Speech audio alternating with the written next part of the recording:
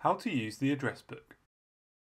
Navigating through Management to the address book, we can view all of our contacts on the bottom half of the screen. Add and remove columns via the Settings cog. Information displayed on the top half of the screen refers to whatever we have selected on the bottom half of the screen.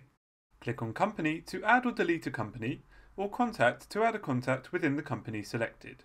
Selecting Company and Add New Company, we can add all the information about the company, including whether that company is a client, delivery address, and/or a supplier.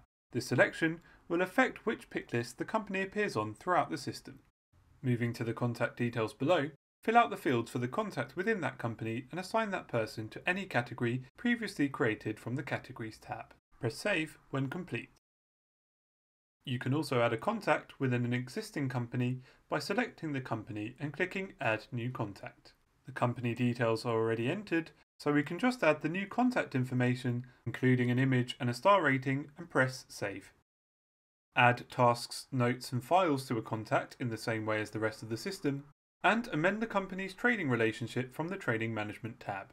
Here we can view invoice and payment history, and edit details such as credit period affecting invoice due dates, default discount and price group affecting prices on a job, and even add a warning or a suspension to an account.